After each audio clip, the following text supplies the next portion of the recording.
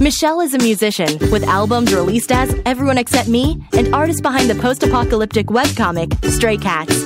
She's kind, a bit shy, and furiously creative. Henrique is a filmmaker with over 24 films and TV shows as producer, director, and occasionally host. He also released a couple of music albums. He's bombastic, larger than life, and tenacious almost to a fault. Together, they've been best friends for a decade. This show is awkward. I wish that I had this sexy voice, this masculine voice, like all year round. And I don't, obviously. I mean, you would know. I mean, it's just slightly higher than it is right now. I don't think it's that much different. Lower. I think it's lower. I've got bass. No. I mean, in general. Oh, it's you mean higher sexy wise? Sure, totally. That's totally what I meant. Well, I mean, as you know, it's New Year's Day, I guess, and so you know exactly why my voice sounds like this, because I got a cold yesterday and spent New Year's in pajamas the entire day. At least you had a good reason, so that's good. Well, yeah. Well, I wasn't supposed to be in pajamas the whole day, but I had a photography client cancel with less than an hour to spare on New Year's Eve after he asked me to book him on New Year's Eve. Maybe he just forgot it was New Year's Eve when he asked. Maybe? He might have. I mean, I even told him, I was like, I guess I could do it on New Year's Eve as long as it's this exact time. Mm-hmm. And then of course, the response was like, oh, with people coming into town and the holiday. And he didn't even follow it up with like when he would do it, when he would get it done again. It was just like, I'll get in touch with you. And I was like, I'd like us to just decide on a day right now. Yeah. Yeah. And that was the last I heard. And then I told his boss, it's for a real estate group. Mm-hmm. I told his boss, and his boss was really, really mad. Oh, really? Yeah, I guess, well, I mean, it's a pretty good boss if he's like paying for all your headshots and stuff. Yeah. Yeah. And even tried to arrange them. But herding cats, man, that's what it's like. Mm-hmm. So, yeah. but I could lament forever about just trying to do photography gigs being really stressful because people, they'll cancel for any unknown reason, and always at the last minute too. It's almost never like a few days in advance. It's always like I'm literally like getting dressed and setting up lights, and then I get the text. Yeah. No, I understand. Not with photography, with people canceling appointments, definitely. Yeah, well, you show apartments. Yeah. So, and you probably get that. I mean, how often do people cancel? Not as often as they don't show up, and that's pretty frequent. And I do everything I can to make sure to get them to tell me they're not going to show up. Like I try to confirm with them the morning of, and I say things like, hey, if anything changes, like, please let me know. I do everything I possibly can, aside from saying like, please call me when you're on your way there, because it doesn't work because I don't live close enough. Because so if it's like, the appointment's at 11 and it's 10:50 and I haven't heard from them, it's too late. I'm there. So, but that's not fun. And my favorite is just reaching out to somebody and then being like, oh no, I found somewhere. It's like, let me know in advance when you find the place. Let me know that you're canceling so that I don't work my entire day around something that's not going to happen. Yeah. But whatever. Well, I could see them. Because to them, it's your time is literally like not worth anything. Yeah. I mean, because they're not paying you to look at the apartment. They're only paying you if they want the apartment. Mm-hmm.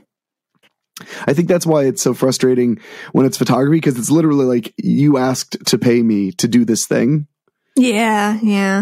And then you put it off. But I mean, I still think it's crappy that they're canceling on you for the apartment. I'm just guessing that's how they justify it. It's like, whatever. Yeah, no, I mean, I guess they didn't really want to see it or something. But but then they also expect me to be available just whenever. Which is my favorite thing too. Like somebody just emailed me and is like, are you available tomorrow at 12? And it's like, I'd like to see it tomorrow at 12. And it's like, this is my first communication with you. I don't know anything about you. And no, I'm not available every second of every day. No, sorry. So yeah. In fact, that guy who canceled yesterday, he asked if he was what about 1:30? And that was 45 minutes from when we were talking. And I was like, no, that's okay. I don't know. I can't do that. And the worst part was, it wasn't even I wasn't even trying to be shitty. It was he was 45 minutes. From then it's I could do an hour and a half from right now. And then he's like, oh, that's too late. And I'm like, You can't. Why will you try? Yeah. So, yeah. I tell people all the time because they ask why I don't do more photography for like clients, and it's because I swear it's like over a third of them cancel. Mm-hmm. Yeah. I get tired of it. Yeah, it's frustrating to, expect you're going to have income and, change your plans around and then have people not care. Well, and then my mother was like, well, if they're not somebody you know personally, then you should charge them a deposit. And I'm like, I agree. These are all people I know personally. Yeah. These aren't strangers. Yeah. So yeah, it's like that time a while back I needed to hire some models and I had like cash money to pay and I was hiring models to work on this movie thing I was fixing up, and literally of like the 5 models I hired, only one of them was a professional model. The rest were just women interested in getting into modeling or whatever, and only one of them was being paid like any substantial amount of money. Like over $100. Everybody else was either volunteer or like getting like some gas money or lunch or whatever. Right. And the one person who was booked to get, $150 for 3 hours of work, canceled within like 20 minutes of when they were supposed to be there. Oh God. And she had the nerve to tell me, it was because she wasn't feeling well. And I was like, I guess she didn't realize that I am friends with her on her personal Facebook. So I saw like pictures of her just out drinking last night. Well, that's why she wasn't feeling well though. Right. And that's, I used to have a coworker. Have you ever had a coworker that you're just amazed at the audacity of? Yeah. I had a coworker when I worked at the old place and at the cable access place, and I just realized I was like, why am I being skirting around that? But when I worked there, we hired this one woman, and I don't know if she faked her credentials or if she really did go to college and study all the stuff she claimed. But, it was a small job. It was like a part-time, like maybe 15, 20 hours a week thing. And all she did, she was an expert because of college, she was an expert in editing on Macintosh computers, which is also my expertise, although I did not go to college. So she would hang out in the Macintosh room where there were 2 computers to edit on, where people could rent them for free. Right. And she would just hang out in there. And I was the only other person that would go in that room regularly, and I would go in there and she'd be goofing off. And the best part was I would go in there and she would like still be logged into her Facebook and stuff. Like she didn't log out of anything. Yeah. She was just surfing the net on there, but that's not her audacity. That's like, people, if there's nothing to do, there's nothing to do. Right. The audacity is she worked there for 4 weeks, and in the first 2 weeks she had called in sick more than half of her days that she was supposed to work. Oh yeah, I know people like that. Yeah. But she would wait until the supervisor was gone and tell me over the phone, that she wasn't going to make it, which all I could do was go, okay, but you got to tell our supervisor. Like, I'm not, she would call me, but her reasons were so good. It was like, it would be like, hey man, how you doing? And I'd be like, I'm good. What's up? And she's like, oh man, I'm not going to be able to make it in today. I had some bad Thai food earlier. That was actually one of the things she said. I had some bad Thai food earlier. I'm not surprised. But she missed the day before too for some reason. And then it's like, I had some bad Thai food. Well, then she just stopped showing up entirely. Mm-hmm. But this is like a job where she had to apply and interview and show credentials and like it's a specialized field. Right. And she just stopped showing up. And the worst part was for me, and why I hated my old boss, I hated him for so many reasons, but it took like a week and a half of her literally being, for all intents and purposes, dead before she was fired. Yeah. I wish I could be like, wow, I'm really surprised. I'm not surprised. Go on. You got something? Oh, I have, coworkers and folks who work under me who just like tell me things. Oh, damn it. I had somebody, I'm not even going to specify like what they told me they were in the hospital for, but absolutely was not in the hospital. In fact, went on a field trip with her child. Yes. And I know because another person told me. and she had pictures on her Instagram. At least it was educational. Yes. Yeah. But like, why are you pulling this? And then, I mean, once you find that out, it's like, I don't trust anything you've ever said to me, ever. But yeah, and it still like just took forever for her to get fired. Even after, like, I'm pretty sure that she's just lying and telling us that she's in mortal danger when she's like just hanging out with her kid. So, which is pretty annoying. I mean, we're talking about, we're not talking about a life or death job either. Mm-hmm. Yeah. So yeah, it's interesting. My mother works, in corporate America, and it's fascinating to me how difficult it is to fire anybody. Mm-hmm. You always hear about like, that they don't care about us. They just whatever and blah, blah, blah. And I'm like, actually it has to go through like 3 departments before they can fire somebody. So, because where I worked before they fired me, they lucked out that even though I worked 30 hours a week for 3 or 2 years or whatever there, I wasn't technically a full-time employee, so they didn't have to run it by anybody to fire me. The boss could just unilaterally fire me. Wow. Even though we had it's a not-for-profit, so they had a board of directors and stuff. Mm-hmm. So I should have technically been put in front of them and, explained why I should be fired. Of course, the funny thing is a lot of people came to me after I was fired and were like, you should have done that, or you still can. Mm-hmm. And I was like, I don't think I ever want to work there ever again. Yeah, but you could have done it and then quit. I mean, yeah, but the time. Yeah, but it's other people's time too that you're inconveniencing. Okay, I mean, when you put it that way, I get where you're coming from. But yeah, no, I would have just been like, that's fine, it's over, Yeah. That's what I said. I was like, that's fine. I'm good. Yeah. I'm good. That was a terrible job. I mean, just the treatment. I remember one of my coworkers, after a particularly bad reaming from my boss, and don't get me wrong, I'm sure I wasn't the perfect employee by any stretch of the imagination, but at one point, one of my coworkers came up to me after my boss had reamed me and just went, "Man, he really has it out for you." And that was the moment I realized I wasn't gaslit. Like, that was the moment I realized that I actually, like, I thought I was just being overly sensitive, or maybe it was because I hated the guy because I did not like my boss very much. Yeah. And then to have somebody walk up and go, "Man, he really has it out for you." I was like, "Oh my God, it's real." Yeah. Yeah. That's always nice, Yeah. Nice. Yeah. No, it's nice to overall, know that yeah. you're not like crazy, I guess. I mean, I could still be crazy. I don't know if that's like certifiable evidence, but yeah, no, I agree. It was very relieving to realize I hadn't just kind of made it all up in my head. Yeah. Oof. That was so bad. That was such a bad time. Yeah. Those were very bad times. But no, I was just, I still sometimes think about that coworker, because I'm just amazed calling into work. "Oh, I had some bad Thai food, man." It's like, what? Yeah. Yeah. And I have people who like, I feel like you were going to say something. No, please. I have people who will be like, "I don't know, I just got to do something tomorrow. Can you excuse the absence?" And it's like, what?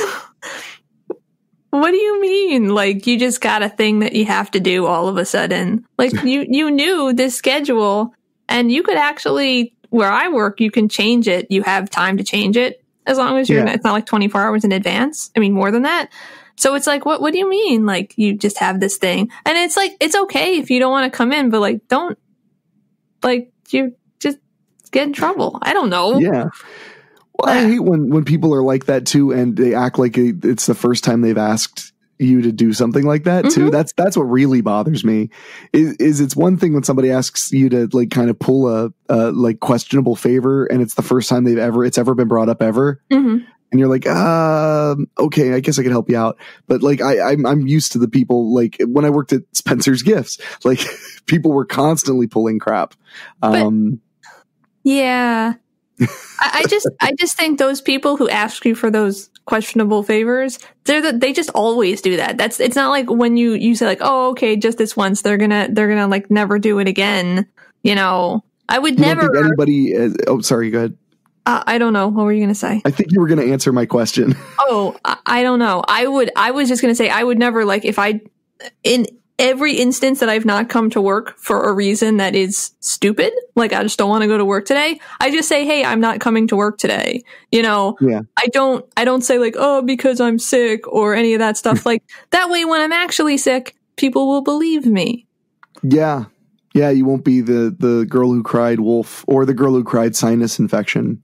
Yes. Which is even worse. Which would be bad because I don't actually get sinus infections and they'd find out somehow. They'd know. I remember when I worked at my old job, one of the most frustrating things was actually vacation time because you accrued it. So, you still there? I'm still here. What just happened? I'm sorry. I drank some tea and and I choked on it. So I tried to turn off the microphone for a second so I didn't cough. I heard the struggle with the tea first. That's why I got worried. But no, but one of the biggest problems was that you accrued your vacation time. Mm-hmm. It was a certain percentage of hours worked. You got a percentage of hours vacation. Right. And that's great in theory, I guess. But the problem was I would write my boss an email and be like, hey, how much time do I have accrued? Because I have a few days I'd like to schedule off in the near future. And he'd reply back and be like, you have to keep track of that. You have to keep track of that. How? Like you need to keep track of that. Like on your calendar, you need to keep track of how many hours you work, and then you'll be able to figure out how many. Well, so I see what he was getting at because it was something like 5%. I think it was like an easy number to figure out, right? Mm-hmm. So I start keeping track of it. Then I write him and go, hey, so I'm going to take off this day and this day a month from now with my accrued time. And his response, you know what his response was, right? No. Well, I'm going to have to take a look and see how much time you've accrued. Yeah, I'm going to have to stop and take a look at how much time you've accrued because I'm not sure if you have that much time. And I'm like, oh my God, it's like taxes. It's like taxes. Yeah. Have you seen that meme that says, that's like, so how much do I pay you in taxes? Oh, well, you need to figure that out. Oh, so like I give as much as I think is fair. Oh no, there's a very specific number you have to give. And if you don't guess it on your own, you go to jail. Mm-hmm. Yeah. Yeah. I've seen that one. But I remember just being like, are you serious? So it's like all this extra work for fucking what? For fucking what? Yeah. So that he can just do the math anyway. I don't know. Anyway, I like when I have a sore throat because I sound so much more like exacerbated. Okay. Yeah, what am I gonna do? I can't pull off a voice like that. Sometimes, have you ever had a really bad rasp and wished it would stay forever? Yeah, definitely. You've just been like, man, if this was me, I'd be so cool. Interesting. Yeah. Yeah, this is actually not my favorite. When I have like a really terrible cold, I end up with like an incredibly bassy voice. Mm-hmm. Like just a wow bassy voice. And I'm just like, if that was me, I'd be Kanye West. Like I could take on the world with that level of awesome raspy voice. Yeah. But, yeah. So yeah, the things I have to think about, because if I don't, somebody else will. And that would be very sad. But so we already talked about my New Year's, how exciting it was. I was in my pajamas. I mean, that was a plus of that guy canceling was I just didn't have to, I literally went from looking at my phone to laying on the couch and taking a nap because I wasn't feeling very well. Because I had a sore throat on Christmas and I was like, oh God, I must be getting a cold. And then I woke up the next day and it was better. Mm-hmm. And then my throat got progressively better. And then Monday, I barely had a sore throat at all. And then Tuesday I was coughing like crazy. And I had like a really raw throat. In fact, if you listen to the New Year's Eve weekly spooky, it's so funny because I recorded the story narration on Monday and I recorded the intro and outro the next morning. Mm-hmm. And you can hear the difference. Oh, really? You can hear that I'm getting a cold. I kept having to pause the recording and like hack and cough and drink water and then start again, just to keep my voice, Yeah. Because Weekly Spooky is a little bit more intense than this is. I could talk on here and be like, oh, I need a drink of water. But on Weekly Spooky, it's like you pause, drink water, start again. There's no breaks. You don't want to hurt the immersion, I guess. Well, that's good. Thanks for telling me, because I'm going to listen to it after we stop talking to each other, and I'll know. I think you'll like that one. It's very New York. It's New York. It takes place in New York City in 1979. Awesome. It's got a good flavor to it. And I mean, of course it ends on Times Square because it's a New Year's Eve story. Yeah. Awesome. So, did I ever tell you about, like, on New Year's Eve that people were parking, like, on the street in my neighborhood when I lived in New Jersey to go to Times Square? Like, that's how far I lived in a neighborhood 30 minutes. I lived in a neighborhood 30 minutes outside of New York City in New Jersey. I mean, you visited my neighborhood. Yeah. 30 minutes, maybe 45 minutes. You're not close to New York City. It's not like, for perspective, it's not like we're talking about him living in, like, Jersey City or something. This is not really near New York City at all. No. Now, the big benefit of living where I live, though, was that you could get on one bus to get to New York City. Which is why, they were doing that, I'm sure. Yeah. Well, and apparently that was the furthest you could live and get on one bus to New York City. Mm-hmm. That was what I was always told about my neighborhood, because I knew, like, my neighbors and stuff, almost all of them worked in New York City. Wow. And they were like, yeah, this is, like, as far as you can get before you have to, like, take a bus to a different bus to get to New York. Mm-hmm. This one, you just get on the bus and oh God, what is that? What's that service called? It's been forever since I lived in Jersey. What's Jersey's bus service called? Like, I can't remember. I lived in a suburban area that didn't have a lot of bus service. So it's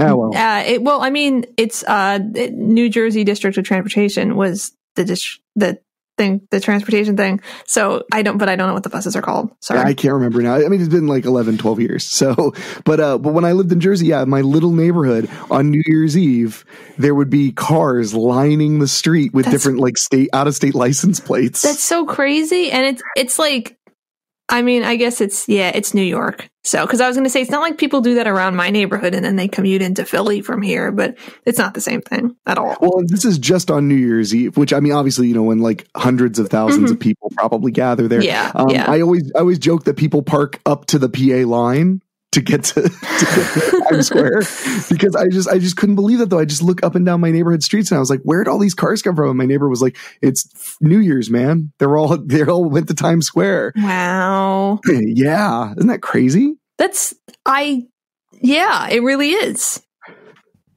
So, but that was my roundabout way of asking you. So what did you do with your New Year's? Dick, not anything super special. I worked for most of the day. Because I don't care. And it was a Tuesday. It was a Tuesday, and I work on Tuesdays. Then I came home and I got some Chinese food. Ooh, that's nice. Yeah, it was okay. It was fine. And I just kind of hung out. I watched some Twilight Zone for a while. Good. And then I watched Kill la Kill, and that was really it. So, Did you stay up till midnight? I was going to. I just kind of like fell asleep, and then I woke up at like 12:05, and I was like, okay. And I went. Oh, that counts. Yeah. But my neighborhood, I don't like,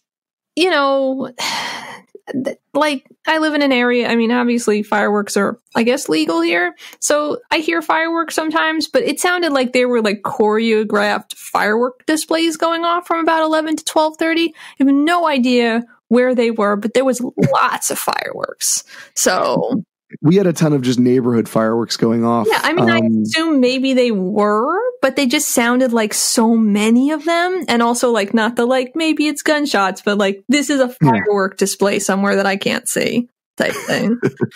See, where I live, we were definitely, it was just people throwing fireworks, shooting off bottle rockets and stuff. So I didn't get a chance to celebrate quite the way I normally do, but I actually ended up having a really nice one anyway. Good. Good. Because my antenna broke, so I can't get antenna TV right now. Oh, I can't. So I couldn't watch the ball drop. Yeah. What channel? Sorry. I don't even know what channel that's on. It is it on ABC?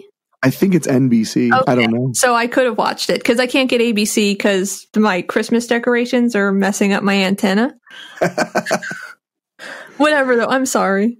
Oh, no. But so I couldn't watch the ball drop, which is fine because I literally tune in every year like 2 minutes before the ball drops. Right. Yeah, me too. Yeah. So I actually downloaded an app that gave me a countdown so that I could keep track. And Rachel and I watched a bunch of movies because Rachel has the exact same cold. We actually don't know who gave who the cold because it's just all happened at once. Yeah, maybe you got it simultaneously from someone. Rachel thinks she gave me the cold because I got better from my sore throat and then got worse. Maybe, yeah. But it's whatever. It doesn't matter. But yeah, so because we had tried to make plans with some friends, and then we were like, maybe we'll go to their house and visit for a minute. And then we're both sick. So I remember when that guy canceled my photo session, I texted her at like 2:00 and I was like, do you want to just come over right now and put on pajamas and we'll just figure it all out? Like and literally she came over and like we like both took a nap on opposite couches and then like got up and watched movies and stuff. It was really nice. That is nice. So when we ended up watching 4 movies, we were like so into it. We just kept, and it's funny because I was like, man, and we were so tired. We both agreed. We were like, okay. And at like 12:05, we'll just take some cold medicine and go to bed. Mm-hmm. And then instead, once New Year's, once we did our countdown, we were both like amped. So we were like, let's watch another movie. So we watched one more movie and then we went to sleep. That's nice. Yeah, it was super nice. It's rough because New Year's, I spent a few of them like totally, like feeling totally alone, not just alone, but feeling totally alone. Yeah. And I've kind of fallen out of my tradition on New Year's that I had for about 10 years. Mm-hmm. So now I'm not really sure what to do. And it's a drinking holiday. So, it's not really for us. Yeah. Yeah. For people who don't know, we don't drink alcohol. Yeah. I talked about that. Yeah. Yeah. So it's like, and I have no fault of that. I think that's why I bet you probably feel the same way. Like, I appreciate being invited to a party if a friend can tell me like, it's going to be mostly all about drinking. Mm-hmm. Then I can be like, oh, well then thank you for the invitation. I probably won't go, or I'll just be there briefly. Yeah. Yeah. That's nice. I don't even have friends at this point. You just done talking? Yeah, no, I figured long silence. Just pause there for a second. I don't even have friends that like aren't like I'd go to a party and it isn't just going to be everybody's totally drunk or totally high. So it's just like, yay, that'd be fun. Well, now it's a lot different for me because I'm in my 30s. Mm-hmm. So it's like it's not as big of a thing that I'm going to get invited to a drinking party. But I also get if somebody's like, we're having a New Year's party, I'm like, I get what's going to probably be going on. Yeah. And I'm okay with it. Like, I think it's fine if that's like, if it's a drinking holiday, I think that's totally okay. Like, I'm the one who's different, not them. Right. So I'm not like going to be mad. But, at the same time, if I throw a party for New Year's, it's obviously not going to be a drinking party. Right. It's going to be something different. I debated throwing a New Year's party this year, but I'm glad I didn't because I ended up being sick. Right. But like, I'm always so exhausted from my Christmas party. It's so close, right? Yeah. So so my main point was just that, I don't need to do a whole lot for New Year's. I'd like to be around at least a person or two if I can. And I'd like to watch stuff and kind of relax. And I have to count down. Those are like my rules. Okay. I have to literally ring in the new year or else I'm pissed. Okay. Like, I don't understand when people are like, oh, the kids are in bed and my wife's in bed and I'm just watching movies. And I'm like, what? They're actually going to sleep through midnight on purpose? Mm-hmm. Yeah. I don't get that because to me, even though that's exactly it. It's not even though it's symbolic. It is symbolic. It doesn't really matter that a new year has started, really. Right. Aside from taxes, it doesn't really matter. But I like the idea of the concept that I'm going to celebrate the fact that we're doing it again. Mm-hmm.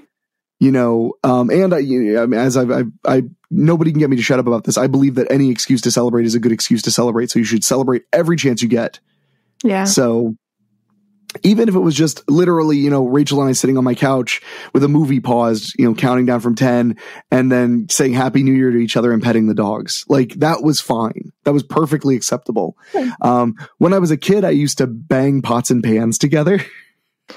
You're one of those, huh? Well, so tell me what, so when I was a kid, the way New Year's went was there was sparkling cider, And which was another thing I forgot to mention. And I always have a bottle of sparkling cider, which I did.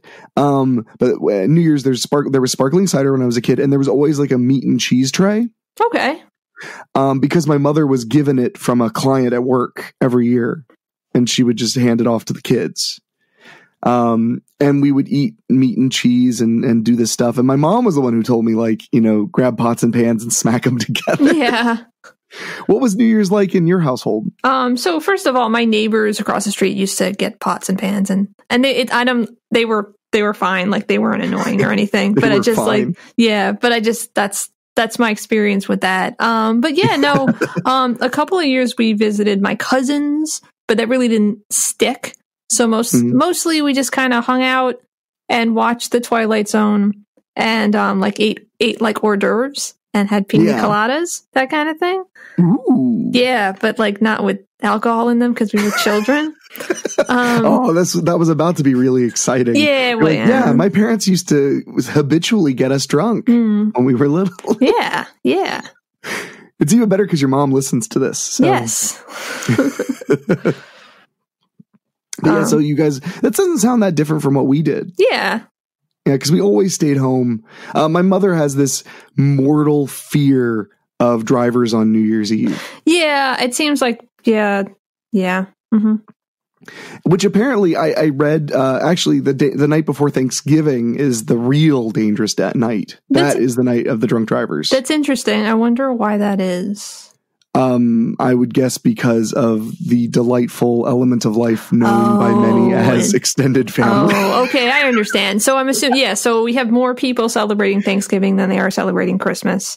So that's going to be the bigger one. But so they're preparing themselves by getting drunk, or are they like at their family's house and they're like, oh no, I have to do this another day. I have to go get drunk.